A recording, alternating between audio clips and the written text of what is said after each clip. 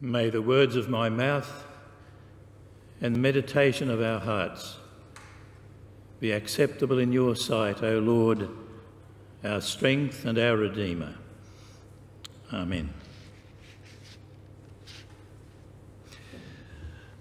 My mother lived until she was just 1 month short of 100. And one of the things I remember most about her was her saying, "Thank you." The nurses who called to see her, those who cared for her in hospital, the doctor who visited, the man next door who came to do her shopping, again and again she would say, "Thank you." Now Luke tells this story of human misery and suffering on the road to Jerusalem. And these men approach Jesus and they say, "Lord, have mercy." The story says that Jesus said, "Go and show yourself to the priest." And as they went, they were healed. And so this morning, as we meet to worship, we give thanks for all that the Bible means by salvation. Freedom from boredom, vitality, joy, hope, courage, all those things. But you won't get there by sitting down and dreaming and working out theories, not even by staying on your knees and praying indefinitely. It comes along the road to obedience. And maybe that's God's word for us today. Plain, unspectacular obedience. Now let's suppose that we've been told that story for the first time and someone says, "Finish it." Well, how would you finish it? As it dawns upon the men that they have been healed, and let's think what that means, because to have leprosy was to be unclean, was to be cut off from social contact, was to be treated as less than human, was to lose your dignity. How would you finish the story? We are healed. Jesus of Nazareth has done it. We must hurry back to thank him. Blessed be the Lord of God of Israel, for he has visited us. And they hurried back to say thank you. Doesn't end that way, does it? Only one returns, and we hear nothing more of the other 9. And that seems to be a shocking commentary on human nature. Shocking ingratitude, bad manners. And the question I ask is that typical or untypical? Well, I do know that more often we are inclined to ask for things and to say thank you. And that so often we can be ungrateful. Just think of the heaped up blessings of every day. And so the psalmist could say, "Bless the Lord, O my soul, and all that is within me, bless his holy name." A song of thanks to a God who gives generously, more than we can ask or think. And so today, just for a moment, particularly as we are in lockdown, it's a good chance for us to remember those ordinary, everyday things we so often take for granted. The world in which we live, our life, our food, our shelter, the love and the joy and the hope, memory, day, night, summer, winter, mercies new every morning. And later in this service we shall remember to give thanks for what God has done for us in Jesus Christ. Robert Louis Stevenson, the author, was not put off by the blood on his handkerchief when he coughed because he had tuberculosis. But he said, "That is not going to snuff out my life. I will continue to give thanks for God." And what about those special occasions? I'm sure we've all had them.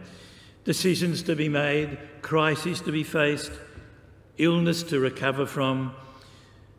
And the Old Testament prophet said again and again to the people, "You forgot God." What about the stupendous facts of the gospel? The Word became flesh and dwelt among us. The mighty acts of God in the death and resurrection of Jesus Christ, do we accept them in a dull and mechanical way? Or can we go along with the hymnist and say, "Lost in wonder, love and praise"? So I ask the question, are the 9 so different? Different from the rest of us? Why don't we say thank you? Well, we could say we deserve this. It's our entitlement. If there's a God, he shouldn't have allowed us to suffer in the first place. He's taken his time bringing justice to us. Why should I say thank you?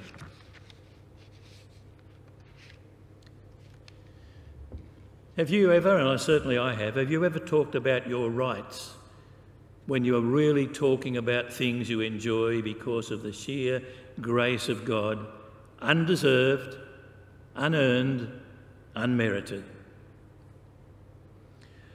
Or perhaps other things were more urgent, so Jesus could wait. For these men had lots to do now. They had to get a health clearance, start looking for a job, re-establish themselves in society. Jesus can wait until we've done that. And that rings a bell for me, because so often we don't mean to be ungrateful. We're just preoccupied. There's so much to do. Life's so busy and Jesus can wait. They're very poignant words, aren't they? Weren't 10 made clean? Where are the other 9? Or as we move into the story in the Gospels, we find Jesus weeping and saying over the city, "How often would I have gathered you as a hen gathers her chickens, and you didn't?" Jesus can wait. But one of them felt differently. The priests can wait, their friends can wait, the job can wait, society can wait, but not Jesus, and he goes back to say thank you. Then one of them, when he saw he was healed, turned back, praising God with a loud voice. He fell at the feet of Jesus and thanked him. Bit demonstrative, trifle vulgar, bit embarrassing, but that's our loss, not his. Why should he not glorify God? The most important thing in his life had happened. And as one of the divines said quite quaintly, "If God saves me, he'll never hear the end of it." But then there's just this little phrase that slips in there. One of them came back and he was a Samaritan. Well, perhaps the other 9 were glad to get rid of him. He was a foreigner, a half-breed. And it's remarkable how the most unlikely people responded to Jesus, and even Jesus' comments about this stranger. Matthew, Zacchaeus, traitors to their nation by serving the Romans. Jesus, anointed by a prostitute. A handful of rough fishermen, not very distinguished. These became the nucleus of his church. And from a Roman centurion, an intruder there to uphold the authority of an unwelcome invader, Jesus said, "I haven't found faith like this anywhere in Israel." The art of saying thank you. This one man's devotion made Jesus happy. For him, the world could be a lonely place, critical, cold, hostile. And this story is told in the context of a gathering storm, as the authorities worked out ways to get rid of him. And for him to meet with gratitude was to receive strength. Of course, Jesus was full of thanksgiving. The most remarkable statement, on the night in which he was betrayed, he took bread, he took wine and said, "Thank you." Knowing full well what was ahead, he said, "Thank you." Well, it may be difficult to understand, but our bumbling words of devotion, our broken, tarnished loyalty can cheer the heart of Jesus and make a difference. As we move into the story of the Passion, we read that an angel strengthened him. We read that Jesus chose 12 to be with him. And at the end of his life, as he faced an awful week of rejection and betrayal, injustice, cruelty, suffering and death, there was a home at Bethany that welcomed him. And Peter, James and John in the garden, and a black man who carried his cross, and a dying thief who was promised admission to paradise. All these can become God's reinforcing messengers. And so the word today is, what can we do for Jesus who has done so much for us? As we come to this table of remembrance, we give thanks. Amen.